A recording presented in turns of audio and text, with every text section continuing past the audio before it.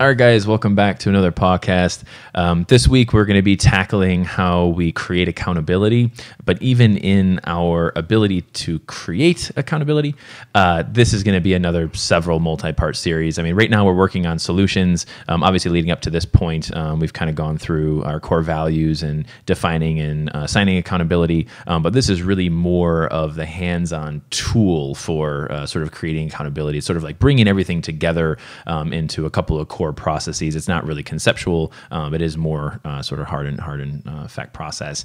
But anyway, stay tuned, and here we go.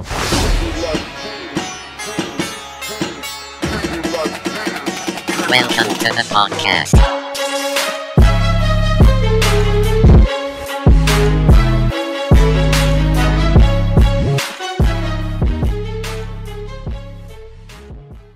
All right. The most critical of all 4 core values. Yes. Accountability. We're now on session 3 of talking about accountability. You know, what is accountability? How are we assigning it? And now we previewed it a little bit last week. Yeah. How do we create it? Because I don't know if anybody really has, and as a general rule, a lack of understanding, especially when given the tools. Like, how do I define accountability? Yeah. I give them the tools oh, that makes sense. Yeah.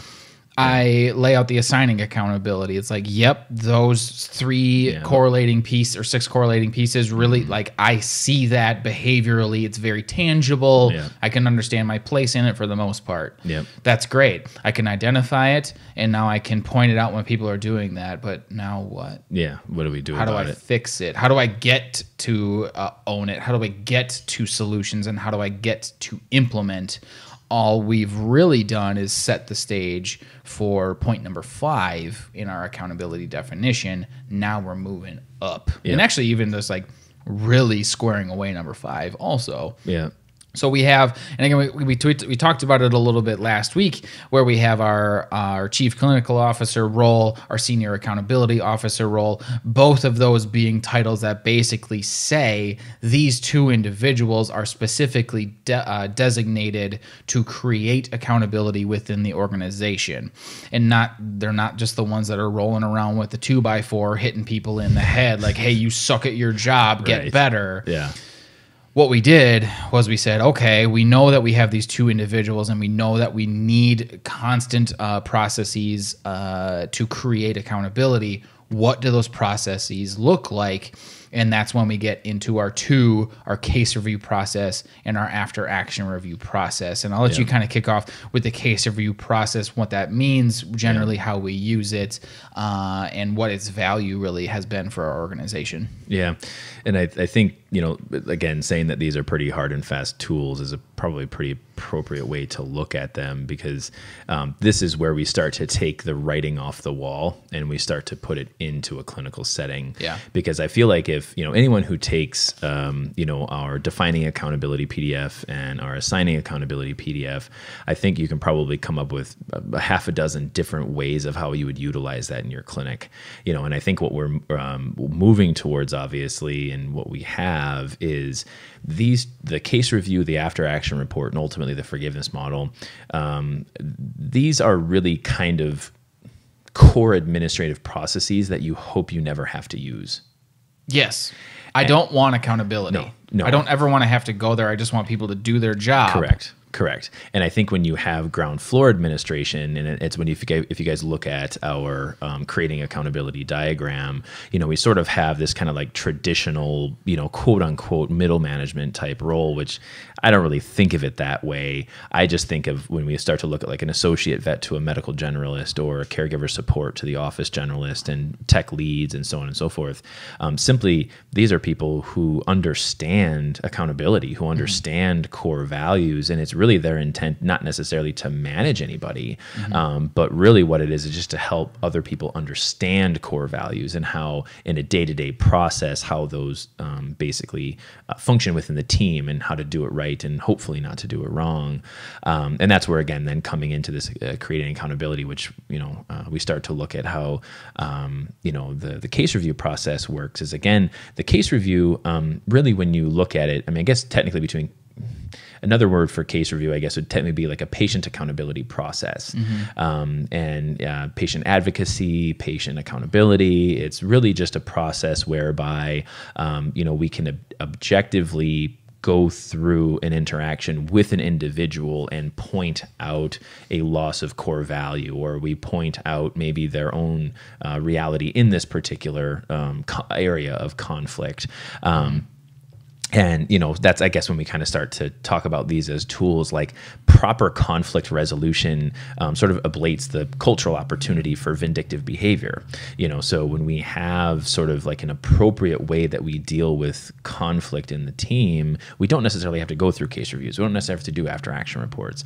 But again, coming back to assigning accountability and defining accountability, this is really, I feel like, how we have this as a resource to always use, but because our team has growing accountability and a high level of accountability, I feel like we use this a lot more like a year and a half ago, maybe. Yeah, because what these tools do and what the roles of chief clinical officer, senior accountability officer are meant to do is to generate a way of thinking, a talk path. How do we communicate? What are we saying? Because we roll backwards.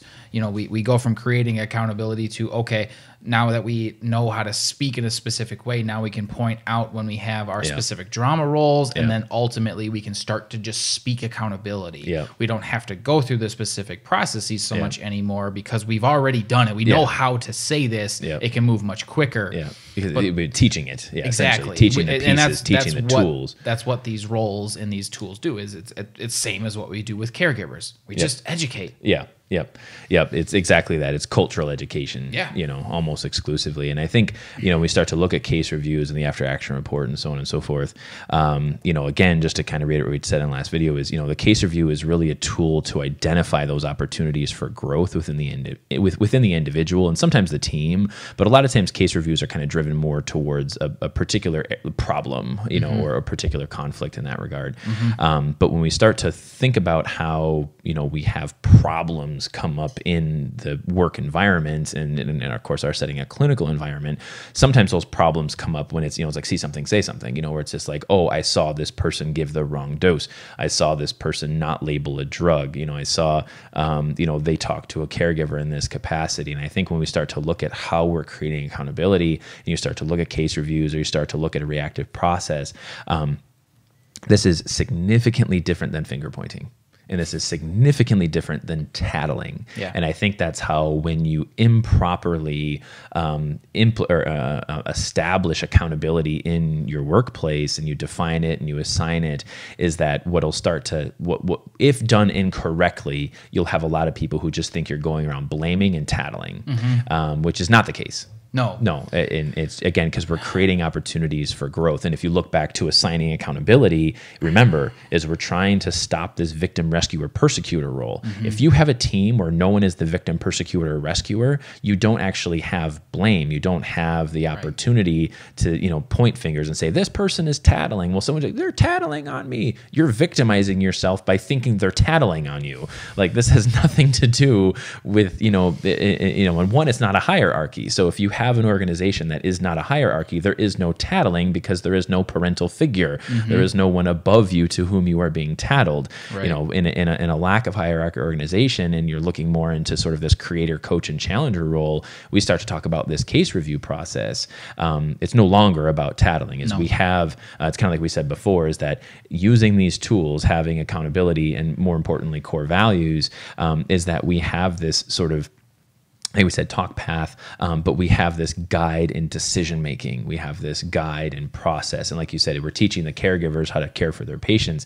We're teaching staff and employees how to care for the work environment, and ultimately, what we're doing is creating a process by which we serve the patient, which is vastly different than what we kind of joked about earlier. Is our core value, is not care for the patient; it is serve the patient. And that's where when you start to look at moving through case reviews, this is typically a really, really good opportunity to make or break the clinic. Make or break clinic culture is if you have a case review go poorly because you handled it inappropriately, it's going to completely throw out everything else you were trying to do. And so kind of the way that we have broke this down, and is basically whenever there's a problem. So, and it doesn't matter if that issue. Now, again, most of these problems in a clinic setting is going to be somehow more medical related. So we are still given the opportunity to have issues with our caregiver support staff if there was, say an issue with communication and how an appointment was scheduled, right? So we also have opportunities for within our medical support staff and saying the estimate process was not handled appropriately. I think one of the ones I just heard about today was how we do our estimate transfer. And it's, when those kind of things start to fall out of line according to process, it becomes it's inefficiency of process and unnecessary conflict. Right. So when we start to talk about these case reviews, again, most of our examples are probably going to come from one way or another how it's related to a medical patient. Or at least medical care for that matter. But again, it should all come back to our serving of the patient. And that, of course, is the entire organization between, estimate generation and invoicing and, communications and medical records and all those different types of things. But what we have is basically in this case review process, we have a reactive process and we have a proactive process. So we kind of looked at all the different ways that we get, have conflict or we have problems or ultimately we end up generating complaints. And basically the reactive process is almost exclusively following some type of caregiver complaint. Right. So it's, they were basically when case management yields an undesirable outcome. So whether that undesirable outcome was this was more expensive than I thought it was going to be. Undesirable outcome is, I thought that this was actually going to heal. This wound was going to heal the first time we did surgery. I didn't understand that infection was a possibility. So as you kind of start to move through this, it's basically, again, the reactive process is basically a caregiver complaint-driven process. However, there is the opportunity, of course, in a reactive scenario on culture when you have basically conflict between two employees. And now you have one employee or one coworker sort of complaining about the other one or somehow victimizing themselves or staying in that drama world. Yeah. A lot of times what that one translates to is somebody drags their shit in. And then it impacts everybody else. Sure. So the case review being, again, that individualized process, what the generation of that reactive review in that case would be a staff member coming to the senior accountability officer or whoever is in the administrative role and saying, like, this person was just in a shit mood all day and just laid it on everybody. Like, I'm not blaming them. I understand that there's something else going on. Sure. I don't know what that thing is, and I didn't want to approach it because I just wanted to make sure this was held, that was done appropriately. But there was a problem. Can you go through this process to gather more information so that we can grow? Right. And in that particular setting where it, like you said, it is more reactive to this individual dragging their shit in, our sort of proactive process is pretty much what we've been saying and through most of our podcasts is, quote unquote, check your shit at the door. Right. Is we're here for a common goal. So, the proactive process is kind of before you get to the complaint part. That's kind of then the other side of the proactive process where, we'll have some of our doctors, they might send me, this medical record wasn't as complete as it should be, or, something in that capacity. But the proactive process then is, basically following feedback from any team member. And it's typically when case management, again, yields an undesirable outcome. But that proactive process is you're basically staying ahead of the curve. So there hasn't really yet been a problem just yet. And if you guys kind of jump back to the defining accountability PDF, is that the proactive process gets everyone out of number 4. So it's kind of like, you have a team member where they're like, I just kind of saw something happen with this patient. I just kind of saw something happen with this caregiver. And it's like, boom, you jump out of sort of this weight and you're like, reality, own it. I'm not really sure what the solution is. However, I know that from a proactive process, I can jump to the senior accountability officer, sometimes the chief clinical officer, but chief clinical officer is just a very, very distant role for most of our case reviews. But what that kind of then starts to sort of balance off of this proactive process, and I guess even reactive process in that capacity, is we start to pull those other sort of team leads into the picture, Right. you know, to say, was this an issue? Was it not an issue? Did someone just actually see something wrong, in saying, you know, in some capacity? But the process ultimately at that point, reactive, proactive, these aren't tattletaling, these aren't Yeah. blaming. What it is the first step in both of these is fact finding. Absolutely. Let's lay out the entire picture. Yes. With the case review process being an individualized picture. Let's say that is a reactive process on a medical issue. Yep. You say, okay, on one side, caregiver has issued a complaint Yep. regarding X case details, believing whatever happened, and Yep. this is their full side of the story. Correct.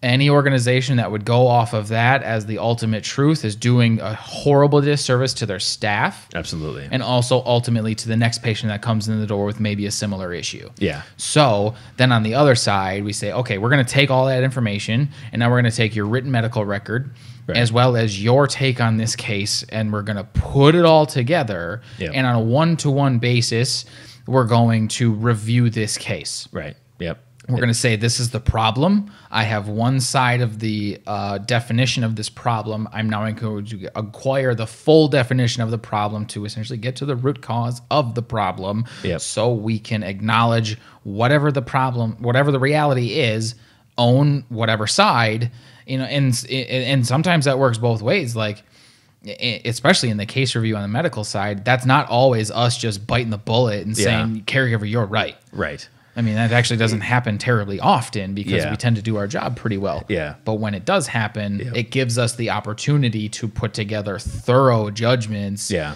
and say, yes, this is accurate. Yeah. This part isn't, whatever it might be. Yeah. And now we're going to address that accordingly. Yeah. But again, individualized because, Yeah. again, most of the time it's somebody saying something crappy about a doctor or a tech. Yeah. Most of the time, yes. I think we can, kind of bring out these other examples of ways in which the team may, sort of have a case review. But you're exactly right.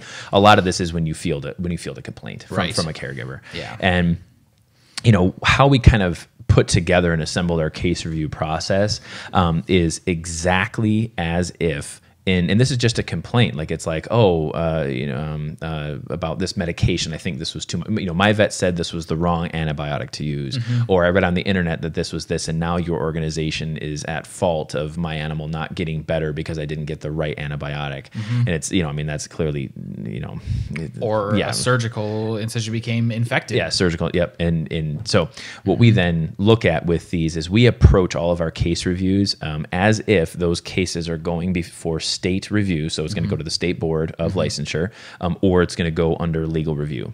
So some people may consider that to be overboard, but if you look at it as if you are not in the organization, and I think one of the things we had said in one of our previous podcasts was that we are not in the business of reputation management. I mean, yes, our PR and marketing people are, but that's different though. Yeah. So when we look at, it's just a weed whacker. It's fine. I know it's kind of what that sound was. So when we look at the it's just going to happen. We're just going to talk through it. I know. We're just going to have to power through it. It's really good. It's going to get really distracting. Yeah, it's super distracting. So when you look at this objectively, and actually I think now our case reviews, I think we gave ourselves like a 7 to 10 day window prior, just because for us to kind of assemble all the pieces. But now I think that most of our case reviews are down to just a couple of days. Yeah. But when we look at taking that objective approach, it's blunt honesty. Yeah. And I think when we start to look at the reactive process and saying, well, there's blame and there's this and this and this, and there's forgiveness and yada yada yada. I think in the end, handling it internally at that level of sort of critique and objectivity, it does so many different things. One, if you ever have anything go before state board, it's like, oh, we've already tried to deal with this, right. And let's use the example of improper dose sent, right? Nope. That Yeah, didn't that help. didn't help. Improper dose of medication sent. So Yeah. someone missed a decimal or something Yep. of that capacity. So we actually to that end we had that example here within the last month or two or something like that. And it was an antibiotic. It was amoxicillin. So a decimal place was missed. A larger dose was sent.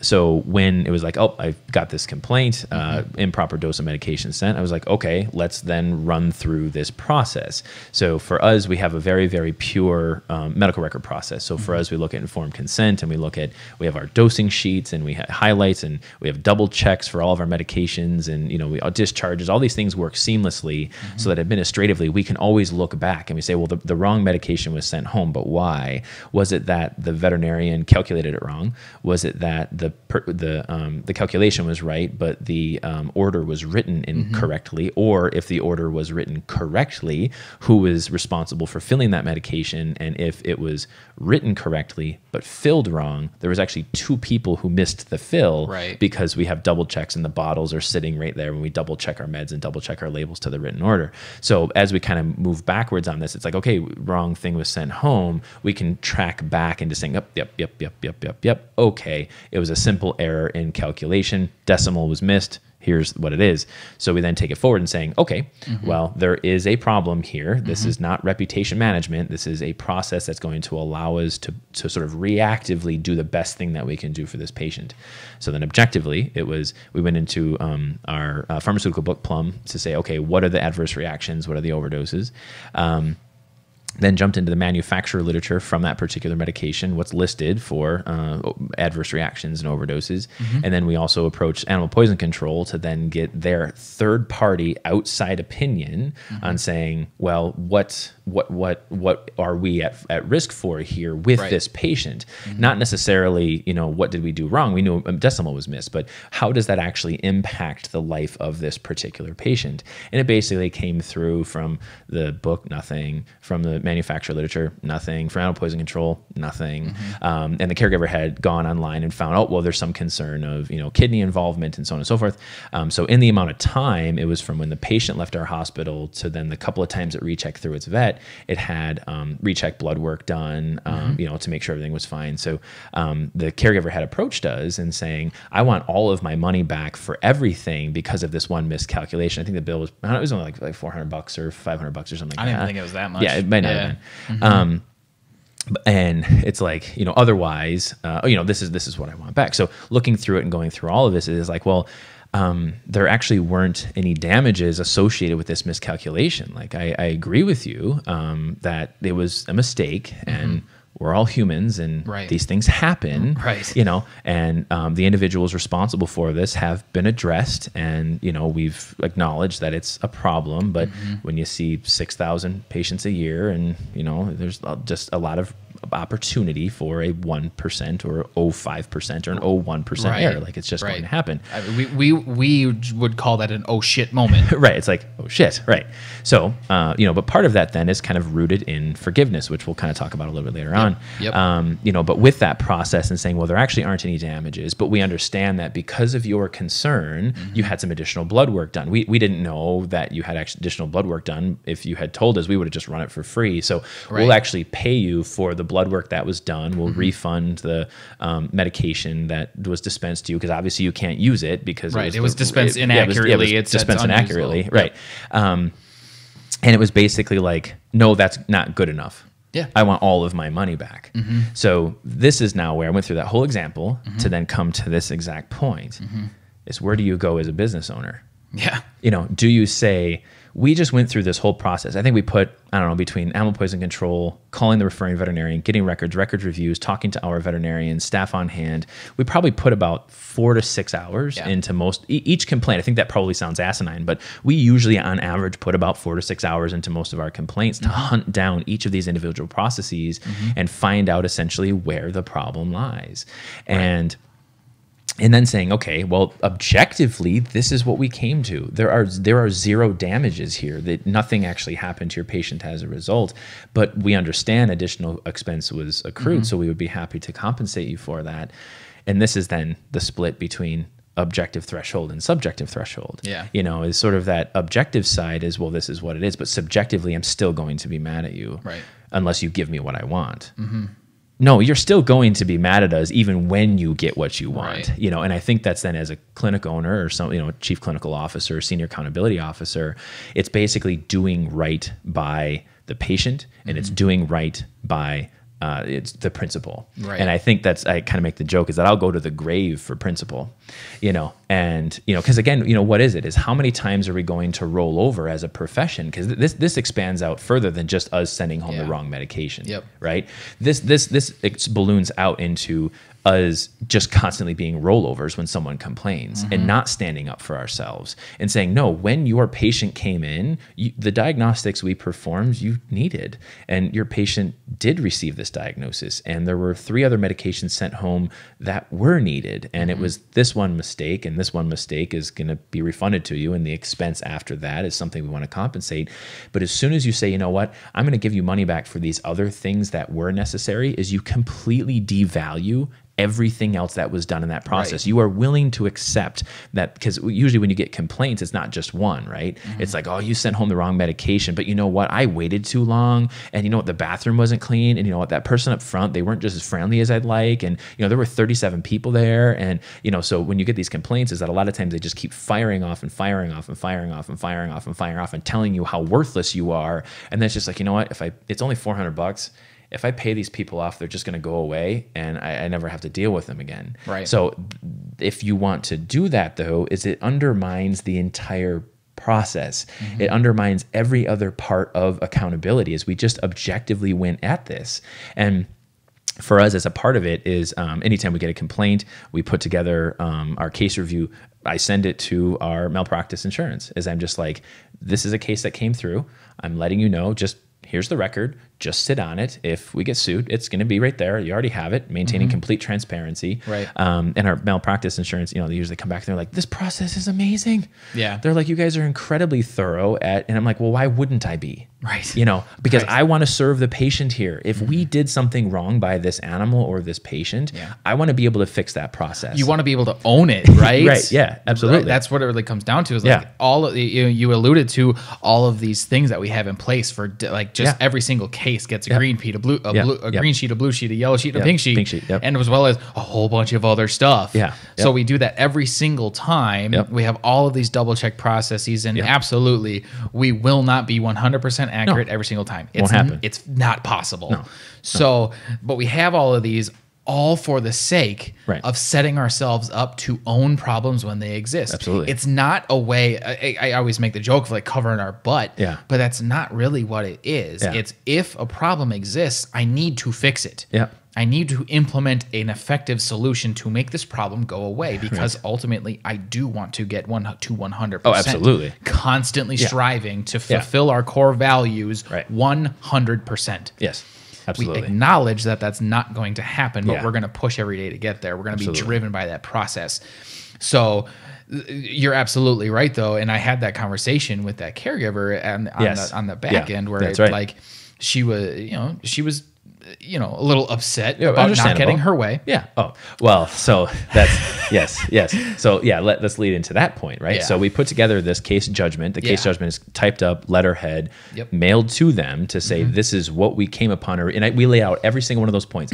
Poison control, all this and all this and all this, and here's what we found. Right. And then, again, coincidentally, I forgot you were, that was you were me. working the front end that day. So I got to own that one. Yeah, so take it from there. So what we'll do is we'll actually walk you guys through that whole scenario and how it ended. Right. So we stated our case of everything in terms of our advocacy judgment. Offered the refund for for everything that was appropriate to the case, and to not discount our doctor's value, the value of the services that were provided, because again, a diagnosis was concluded. Oh yeah. And it was necessary for the presenting complaint. And we did our job. We just made like literally a decimal point error at the end of the visit. And so it's like, okay, we acknowledge that decimal point error existed. Here's everything in terms of damages for that we will refund.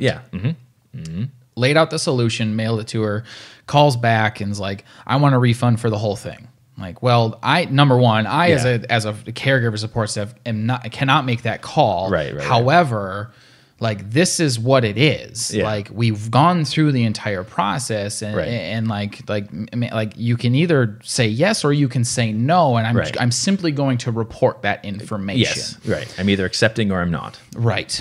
And she's like, and she never said yes, and she never said no in the entire conversation. I shouldn't say that till the She very did end. decline, yeah, technically. Then. But it was probably a 15-minute conversation of like, well, if you don't give me what I want, I'm going to shit all over you all over social media. I work for one of the biggest employers in the county, and I'm going to tear you apart. Right. I'm like, well, I would wish you didn't do that, because Right. I feel like we've done a thorough process here, but this is what I can offer you Right. as my role. Do you accept it or do you not? Again, just going to the process Right. that we had clearly laid out. Yeah, because I'll type in the medical record. just like, this is all you have to say. So Right. if I hadn't received that call, one of our other caregiver Yeah. support staff had, they're not going to cave on it and say, well, we'll give you everything. Right, right. It's like, nope, this is what it is. Yeah, it's- Yes or no. Right. And she just blah, blah, blah, blah, blah. Yeah, It's a just constant devalue, right? So the Yeah. blah, blah, blah, blah, blah is just, you guys are trash, give Yes. me what I want. Yeah. And then when the threats start to come through social media, Yeah. you know, all those. Well, and that was the funny part. Like now that you say that, like the original part of the conversation was like, well, how does this mistake happen?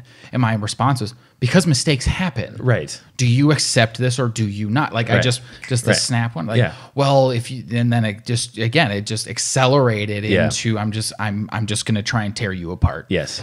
And Yeah. again, you have the right Right. to do so, ma'am. Right. But Right. do you accept this? No, I don't accept this. Great. Have a good day. Right. Click. Right. Right. And then after that, because the thing is like, I mean, there are times in which, and this was part of the response letter that we wrote Yes. back. So when we send a judgment, is that, sometimes it's hard and fast, sometimes it isn't. Because sometimes we'll just say, we'll give some leeway in this case, for negotiation or some point in that. Yes. But I think where it really kind of turned was like where it's, here, as a CSS, here's what I have to offer. Do you accept or not? And it's just trash talk. And now I'm going to somehow devalue or continue to devalue organizations. So through social media, I'm going to sue you. I'm going to do all these different things. It's all threats. It's all threats, essentially. Yeah. Is that's where it stops. Yes. So for us, this is where we talk about kind of when you talk about complaint, there's the objective side and there's the subjective side. Is that where are we going to cave and where are we ultimately going to give in to this person? Because as soon as they start to devalue you and you're trash and this and this and this and this, and then you just cave in and because of all of these things, I want you to do this. And then you do that, you just agreed to all of that. Right. I am all of these things that they just said. And the reality is, no, we are none of those things that they said. It's that we are human and a mistake was made. And so my response letter back to this individual was, essentially, I'm sorry that we could not arrive at a compromise. But since you chose to renegotiate or attempted negotiation with this through threats and social action, we are no longer able to discuss this objectively. And that was the end of it. Right. This individual got nothing. Nothing. And it was not because we were unwilling to maybe give a little bit here or there on what that judgment was, but the reality was there just wasn't anything else to say. It was a mistake. We owned it. We determined the damages, which was none, but we were offered additional because there was concern. Right. That was the leeway. Right.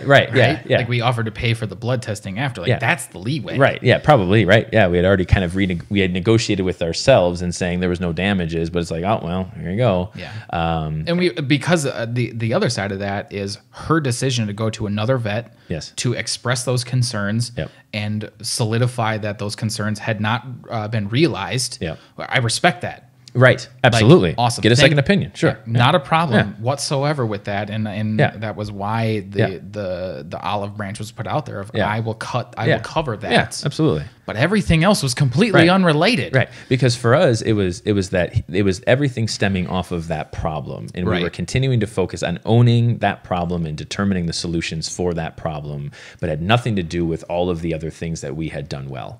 And not, like you said, and not devaluing that. And so part of that process, of course, is, before we hand out our judgments or send them or, call these caregivers or whatever, is we always communicate back with, like, say the normal veterinarian or area veterinarian, again, just to continue to get their input on some of these processes, and saying, hey, do you think we did wrong by this patient? Yeah. Because that's another kind of common point where it's like, this vet said you guys were blah, blah, blah, blah, blah, and my vet said this and you guys were blah, blah, blah. And it's like, All right, cool. I'm gonna call them up and say, did you say all that? Oh no, I didn't say anything like that. Okay. All right. Well, there is a miscommunication here. And I think that's what a lot of times when we start to have conflicting stories coming from the caregiver, from the referring veterinarian, or whatever happens to be, there is a miscommunication. Yeah. So I think if there's a lot of gray areas in some of these judgments on miscommunication, I think that's again where there's a little bit of leeway. But this particular example was so black and white on a missed decimal, there was no opportunity for miscommunication. Everything was done with perfection up to that point. So when I had approached our veterinarian about this one particular problem, it was that exact point. It's like, yeah, that sucks. I'm sorry, and obviously we're going to be working to not have this. And I'm like, well, yeah, I mean, obviously from our forgiveness model, of course there's forgiveness. I'm like, even if it turned out that this was something more significant, more catastrophic for this patient, that ended up costing our organization more money, more problems, whatever that happens to be, that still doesn't mean that there would be a lack of forgiveness for the staff, the lack of forgiveness for the veterinarian. And that's again kind of getting through what our creating accountability process is. Like our veterinarian knew, and I said, I said to him, as I said, I really got to hand it to you, our veterinarian. I said, I really got to hand it to you.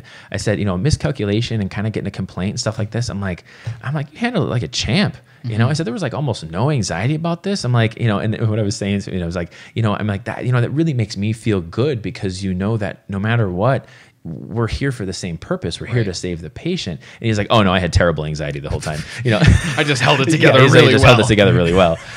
But let's kind of take that one step further, right? So we have someone who's hiding it very well, and they're just, they're like, oh shit, I missed a decimal, like what's going to happen, and moving through this process is, this being an example and saying, nope, we acknowledge that there was a problem. We own the problem. We had a solution. We were more than willing to implement it. The person chose to continue to victimize themselves, even though there was really at that point no additional persecutor. The caregiver was continuing to victimize themselves, and I wasn't allowing our organization to be the rescuer. It was like, so anyway, That's a great way of putting it. Yeah, right. I know. It right in that role. It clicked. You just hit it. Like, yep, that's exactly what it is. Yeah. But since she stayed in the victim role and you didn't cave, now you're persecutor. Yes. Which makes you the bad guy. Yeah. So I stayed in the coach role, from this dynamic where the caregiver remained the victim, but I was the coach to just say, hey, come up here. Here's the solution. Yeah. So then to come back to our veterinarian, and that was a perfect opportunity for us to create accountability without destroying culture. Right. Because it's like,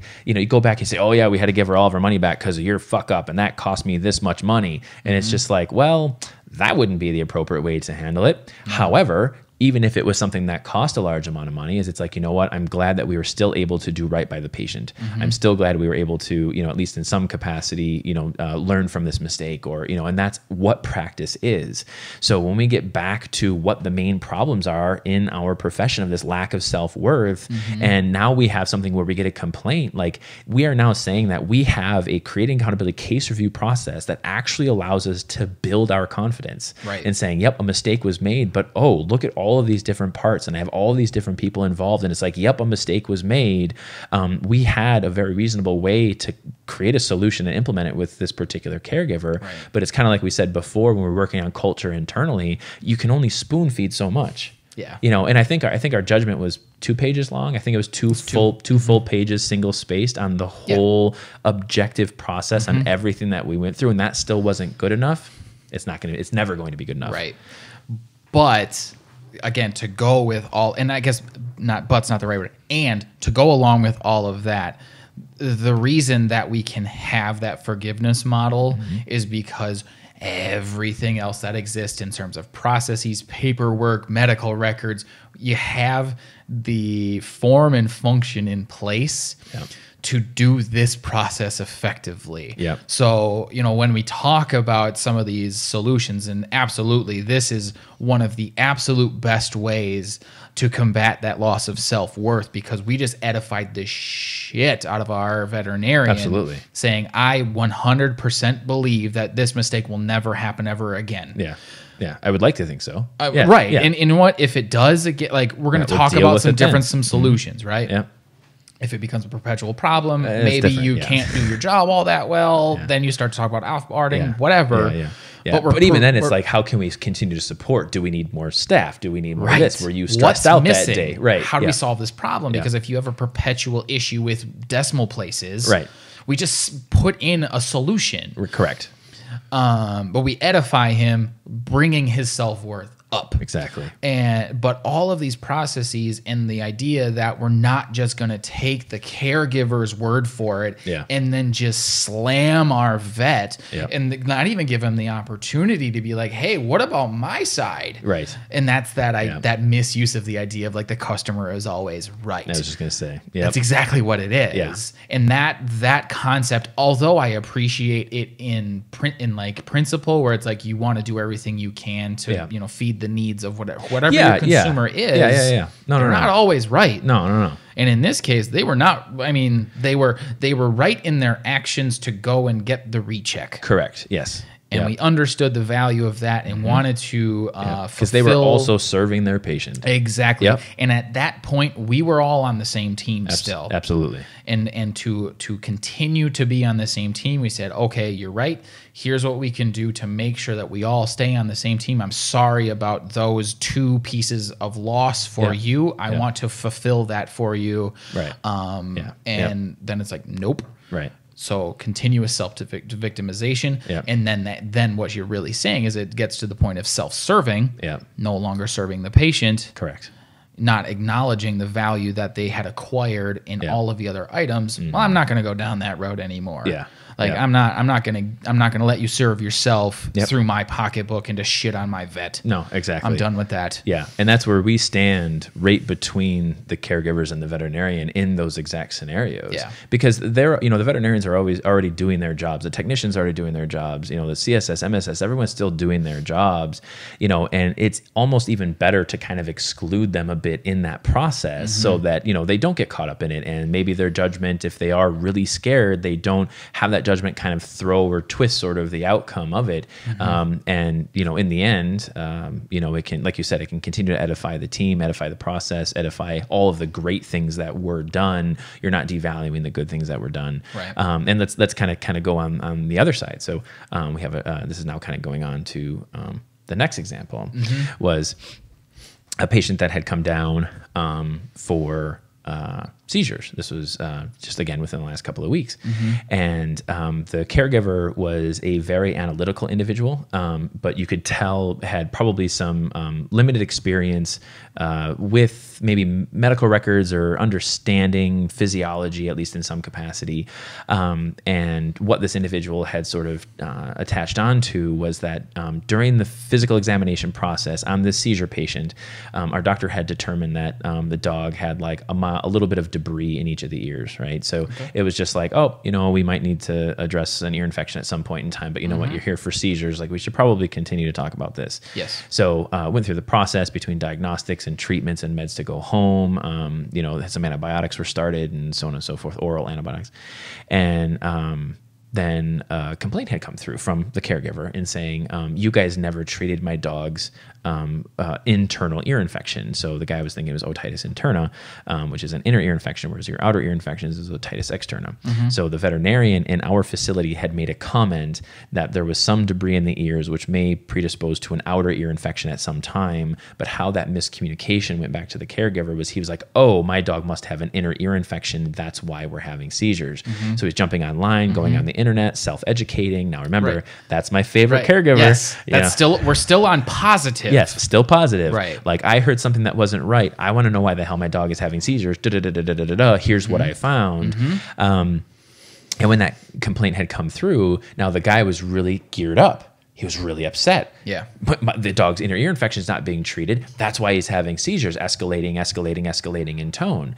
And it came through. One of our techs picked up the call. The thing got sent to me. I started my process. I called the referring veterinarian and, said, hey, this individual, some of the complaints, because when you field enough complaints over the years, you start to kind of pick out which ones are like, oh, that actually logically sounds valid. And like, wait a second, why are we talking about red dye 40? So it's like, so it's like, you kind of start to field out the portions that are worth addressing, or the ones that are worth addressing, the ones that aren't worth addressing. Right. So I'm kind of looking at it and I'm just like, this guy might be a little off. So I call the referring vet and I just, hey, what do you think about our care? Do you think our care was off point? Do you think we're at fault for this? I have no indication in the medical record of an internal ear infection. I have no clinical symptoms with that. I said, did you recheck this patient? Did you see? And it was basically to the extent of like, oh yeah, this guy's kind of quirky and, you know, I got to deal with him all the time. And, you know, so you could tell that they probably had some conflict at some point in time. A couple days had gone by, just, you know, administratively and so on and so forth. So I finally got down to the clinic. We kind of played phone tag a little bit, and ended up calling the guy. And you know, I was just going through my process. You know, usually we send written judgments. Yeah. In this particular circumstance, it just made more sense because it was very time sensitive. Yeah. You know, where we had like a day to a day and a half. If this was a patient who had those problems, like by all means, yes, we got to get this handled quickly. We don't have time for a written response. So I call him back, and I'm just like, hey, what's going on? You know, and I just want to communicate kind of about, you know, the complaint, you know, that we had earlier this week. You know, and he just starts kind of going off, and he's like, well, you know, about the inner ear infection. I'm like, hold on a second here. I said, I want to make sure that we're talking about the same thing. I said, because we're talking about the veterinarian making comment of outer ear debris and potential ear infection. I said, there's no indication of an inner ear infection here at all. I said, so my concern is that might actually be a point that was either misunderstood or miscommunicated. And he was like, oh. And it was like, oh, okay, all right. So how's your patient doing? You know, he's still a little off, but, you know, haven't had additional seizures. He said, I actually had a recheck appointment today with my veterinarian, and I got a call from the support staff at the veterinary clinic, and the veterinarian said he would no longer see any of my animals. And I was like, weird. He says, yeah, the other vet in the practice can deal with him now. And I was just like, all right, well, where's this? Where did this come from? The guy's quirky. He did get upset with our staff, which, I mean, I'd allow some emotion. We were talking about getting to your second emotion, right? Yep. You kind of have your first emotion, get to your second emotion. And I was just like, oh yeah, that's kind of weird. I said, I don't have any idea with that. You know, so we start talking, and we kind of go through, you know, some of these other medical points or whatever. And he's like, you know what? He's like, I really appreciate you reaching back out to me. He says, the first time I called you guys, I was pretty upset at that time, and I really am sorry for losing my temper. And if you could pass that along to the staff. He said, you know, he says, we're about an hour and a half away from you guys. He's like, I got a bunch of hunting dogs. He says, you know, if I'm gonna continue to have kind of this issues with my vet, he's like, I might just start driving down to you guys for wellness care. So I'm like, oh, well, you know, I'm sure there's a vet between here and there, you know, I'm like, you can certainly, you know, we're here 24/7. We'd be more than happy to help you any way that we can. And, you know, at that time, there really wasn't any opportunity for us on a case judgment to offer anything back, you know, to say like, oh, we're going to give you, you know, your money back. But you clarified everything. Yeah, we clarified everything. We just took the time to clarify it. So I think that's another good second example of when we start to have these sort of reactive processes on how these things can sort of, you know, have an outcome. Is we still have the same process. It was objectively move through this case, talk to the referring vet, talk to our vets, look at the medical record, look at informed consent, and start to bundle this together on, did we miss something? How can we serve the patient? If there was something done wrong, what is the solution and how can we implement it? And at this point, it was simply a miscommunication. Right. You know, and in that miscommunication, again, going back to the idea that we're all on the same team, we're all here to serve the patient, what happened in that miscommunication was a significant lack of trust. Yes. So what you did in that conversation was you reestablished trust by saying, this was never a concern. I apologize for the miscommunication, but there's nothing in here that says that symptom exists. Yes. Yes. Right. Like what? Right. Like, is there anything else? Yeah. Like, because I feel like we just crossed the bridge. Yeah. And coming into that conversation, because the note that I got back from our support staff, you know, caregiver's mad and blah blah blah blah. Right. You know, is that I started out by respecting him. Right. And saying, you know what? And he's, I really, you know, I'm sorry, I didn't mean to lose my temper before. And I said, listen, man, I said, I get it. You got a sick dog. It's seizures, which no one really likes to see those ever. They're pretty terrible. They never really mean great things in older dogs. Regardless of species, actually. No one likes to see it in people either. But yes, in all of them, it is not fun to deal with. Yes.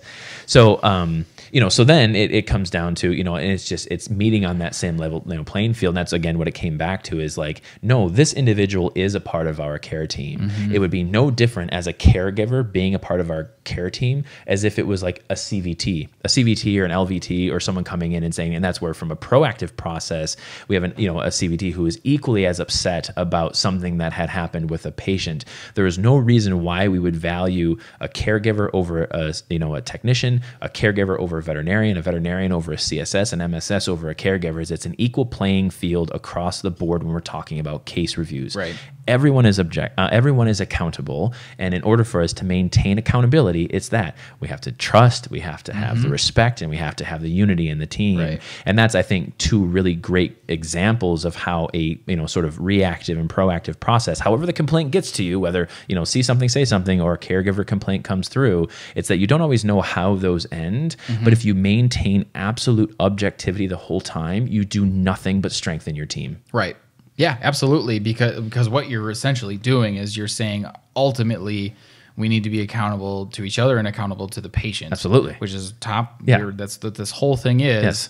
And as long as we're willing to do that, most of the time, all the other pieces come around with it. They do. Yep. You just have to be willing to work in that accountability thing, and really looking at the assigning accountability. And case reviews are a perfect opportunity to do that. And I think that's what then leads us into the after action review, which of course is going to be our next. It's segment. our next one. Yeah. But so the difference here is, okay, so those are kind of two good examples. One that ended well, one that ended unfortunate for that individual who continued to victimize. But the when we start to look at then how the after action report or after action review is, again, the after action report is kind of a tool for communication to facilitate conflict resolution. And when we start to look at how a case review comes out, now again, if you guys look at your creating accountability diagram or PDF, is that the case review is really more so just between the chief clinical officer and the senior accountability officer. But it's a matter of identifying opportunities for growth primarily within an individual. Right. Now, sometimes you come across a few things that it ends up becoming a team thing, like, well, the team really failed this one. But what happens when you go from a case review to an after action review is what? Oh, blame. Yes. Finger Literally, pointing. this happens. Yes. It's, don't talk to me about this. Why are you coming at me for this thing? I'm not the one who did it. She is, or he is, or, this staff, and it wasn't me. Is as soon as we have in one of these case reviews where we drop into the lower part of this unaccountability ladder, okay, I'm going to sit here and listen to all the people that you are about to blame in us identifying you. There's a learning opportunity here. You're exactly right. There may be an opportunity for multiple people to learn from this, but we are talking to you right now about this. There's no reason why I'm not going to go talk to someone else. In fact, I may have already talked to them about this. However, because it is him and her and nope and this, okay, I'm going to listen. I'm going to make my note. All those people are going to be at the after action review. Right. Because we need to come together to this on a team level. Because if you are then saying these other people are to blame when we just put 6 hours into figuring out that it was you that we needed to have as a learning opportunity, maybe we did miss the mark. Yeah. Maybe. Yeah. Maybe we missed the mark in saying, you know what, we are looking at this without all of the criteria, which we should have identified in our case review process. But that's then leading us into our after action report. Right. Yep. It's a tough fork in the road, again, like both of these. So like the caregiver that doesn't accept the judgment, right? Yes. Tough fork in the road. Yep. What that is you're going to have some gumption to say, okay, then I think we're done here. Yes. Yep. Right? Like no one wants to end the period or put the period at the end of that sentence. Because that's hard. Like it's hard to put that down because you're going to piss that person off. You're going to have somebody that's upset. And so I love that idea of just understanding, like you're going to hit a point with these judgments where it's like, we're going to go left or we're going to go right, but we're not going to continue down this road. There's no more in between here. No, and that's the rules of engagement. Yes. Is that we've basically said we are going to protect ourselves by not allowing sort of the verbal abuse, right? So we've got that side, and again, most of the time, and not even all the time, but most of the time, those are with our case review processes. But then when we are in that case review process and we're fact finding with our vets or somebody that's on our team, and then this happens, or they start to make excuses or just start to point the problem elsewhere, right? It's like, okay, stop, right? Literally, why we have these, right? In that, like, we're just going to find all the facts. And it sounds like we're not going to be able to get all of those facts from you, because if you're going to say that it was somebody else's fault, I want to get their take on it also. Same as if a caregiver says it's all your fault, I'm going to give that person just as much of a benefit to state their piece. And we're going to do it as a team because we're going to look at each other and say, you know what, if I believe you're a part of this problem, I want you to grow. Right. And I want to grow as well. Right. And holy crap. Yeah. You want to talk about create unity? Yeah. That is the ultimate way to do it, because you're going to have some hard conversations and you're going to learn how to communicate in an accountable way. And when you have that's the after action review, and I'm, as my preface, like, it was sourced from the United States Marines. Right.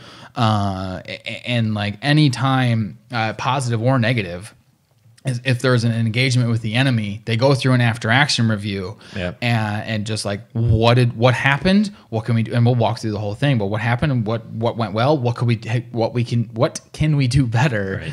And like, man, when you have that, Jocko Willink is probably the best guy to talk about that. His book, Extreme Ownership, is that entire thing. Like, how do I stand up in the middle of the room of my peers and own the problem? Right. Because, as soon as you do that, accountability, unity, trust, like, because that's now the guy that I trust, because he's going to take the bullet when it's flying at us. Right. Like, literally in that context. Right. Yeah. In that context. And it's terribly uncomfortable. Right. But that generates so much respect too. And like, I know that I use these words a lot and I'm looking at the sheet, but like, man, trust, respect, unity, and accountability. If you do that in the room, now you have a set of people on a team that can now communicate that. And we have these specific modules that provide us the mechanism to have these conversations in a controlled way, so that when we have to have those short ones, or even working our way now that we're at within the moment, all I got to do is say 6 words. All I got to do is say serve the patient. All I have to say, my words are just off right now. Fine. Serve the patient, educate the caregiver. As soon as that happens, we're right back in the middle. Oh, absolutely. We're right back to the core of being accountable, creating unity, respecting each other, and giving and gaining trust to one another. Because if you're able to serve the patient, educate the caregiver, you're able to do all 4 of those things. Yeah, absolutely. So case review, that's the nuts and bolts of it. What we'll do too is we'll put the link to the case review process that we have written out. Yeah, I'm probably going to just get all of this into one downloadable PDF. I think we have the individual pieces up, but I'll just get it all down into one. Because the cool part about it is it's scalable. Like, you can read it off the piece of paper and run it. If you don't have the medical record processes in place, this will develop them. This will develop them, because you're going to find some big holes. And you're just going to find some solutions to some problems real fast. And that might actually be something worth exploring at a later time, is, how we practice in our clinic informed consent medicine. For us, it has nothing to do with judging a book by its cover or making decisions on how people want to treat their patients or anything in that regard. It's just saying, nope, you're coming in with this problem. Here's all the options for you. How can we fall? Are you more of a caregiver that leans heavy on diagnostics? Are you a caregiver who leans heavy on treatments, or are you somewhere in between? Same thing with veterinarians. I refer to those as diagnosticians and clinicians, is that you'll kind of sway between, I don't know how to get the answer unless I run all these tests, or none of those tests matter because these are the only drugs we're going to use. So you kind of bounce between those. But like I said, maybe something worth exploring at a later time, and just saying how we actually, like, nuts and bolts track sort of informed consent in our practice, because it is between the computer systems, and we actually have different time trackers, time stamps. So when we get complaints regarding, I was there for 5 hours, it's like, actually been here for 90 minutes, and they're like, it was 5 hours from when you left the house and went to the grocery store and then had to come back and get the dog and then come here. It's like, your day took 5 hours, but you were here for an hour. So there are different ways in which you can be, and I think our process is very pure in the sense that, if you don't have that sort of high specificity in your medical record system, a case review process done over a year or two, you'll create it. Well, you have to. You have to. Because otherwise what ends up, it's either that, or you have to take the caregiver's word for it. Shit on your veterinarian, lose your pocketbook, go backwards. Right. And that's exactly what we don't want to do. We don't want to do that, because that destroys your culture. Everything goes backwards, spirals downward, however you want to think about it. What is it? inefficient process, Yeah. and unnecessary conflict. yes, you know? absolutely. And that's the thing. I mean, because we have such a pure medical record system, we can actually field most of our complaints without actually even talking to the veterinarian or the technician. Now, again, we do if we have to fact find, but because we Yes. have all these different pieces linked together, we just take it literally as if it was, I'm suing you, your medical record is going to go to a lawyer, and now they're going to interpret it. They're not going to have the context of conversation. Right. It's the same way with us. Yep. Is that if it's not in the medical record, it didn't happen. If Yep. we don't have way of tracking it, it never occurred. But And yeah, then when the day comes that a doctor or a staff person starts blaming other people, right. There may be multiple problems to solve. Yes. But we're Yeah. just going to go to the other process that just continues to solve problems. Yes. So that'll be our next episode. And next week, we're going to dive into the after action reviews, kind of the logistics of how those work, because that gets a little bit more intense. We're talking about other uncontrolled communication between two team members. Yeah. There's definitely some things that you have to do very specifically within those, but we'll get more into the details of that next week. Yep. Thanks for tuning in. We hope that you guys enjoyed it. Some fun examples in there, and we'll see y'all next week. See you next week.